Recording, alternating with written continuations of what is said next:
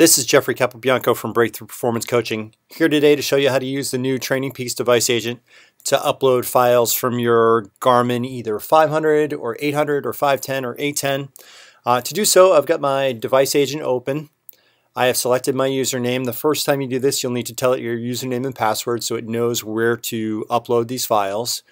Next thing I'm going to do is just plug in my 800 to a USB port. Then I'm going to select my device. I've got my 910 selected here, but I'm going to go in and select the 800. Then it's going to look for it. Mine is connected. It sees it as an external hard drive, essentially. Then I'm going to click Open Files. It's going to initialize my 800.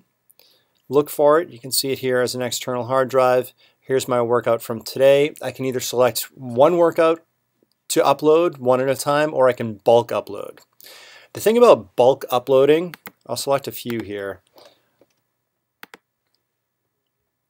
and open them. So I can select them all and upload them all at once.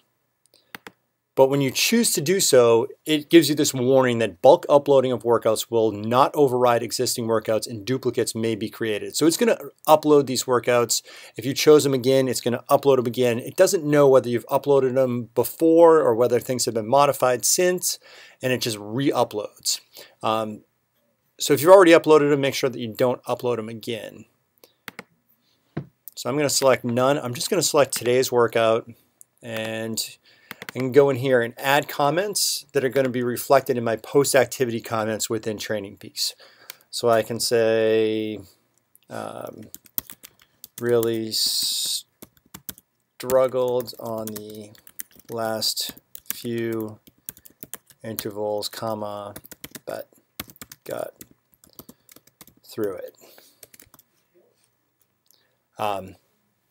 Now I can click Save.